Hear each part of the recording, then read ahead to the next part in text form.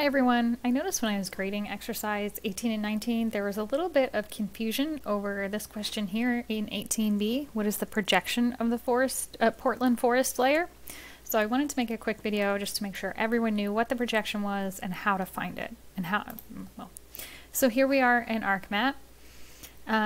So the question asks, what's the projection? Some people were putting in the scale, some people were putting in that it was projected, but if I or anyone else is asking you for what the projection is, we want to go to the layer properties and that'll give us the information. So I can either double click on the layer to bring up the layer properties menu, or we can right click and go down to properties. Then you'll want to head over to the source tab. So you might be on a different tab based on whatever you used last.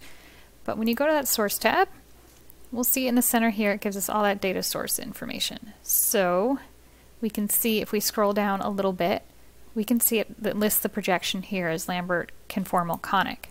So this is the projection. It is a projected coordinate system. If you were asked about the geographic coordinate system, we can scroll down a little bit further and see the GCS North American 1983. Some people were asking me why it says custom here, and that has to do with, at some point, whoever was creating this data at Esri changed some of the details in the projected coordinate system. It looks like to me they changed the linear unit, so let's take a look at another example. We'll go to the county warning areas. We'll go to that source tab. We can see here it gives that projected coordinate system NAD 1983 Lambert conformal conic. Projection Lambert conformal conic, but here the linear unit is user defined unit. Again, I'm not sure why they have it different, but they wanted to be able to calculate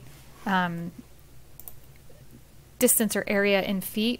So that's why when we go back to that Portland forest layer, you'll see it's custom because someone at Esri has changed that linear unit to foot, perhaps some other of these details, but I didn't check that. Anyway, so they've changed it to foot, so when we do calculations like area or distance, they'll be in US feet. All right, so again, just some confusion about what I was asking with projections, so I wanted to make sure everyone knew where to find it and what I was asking for.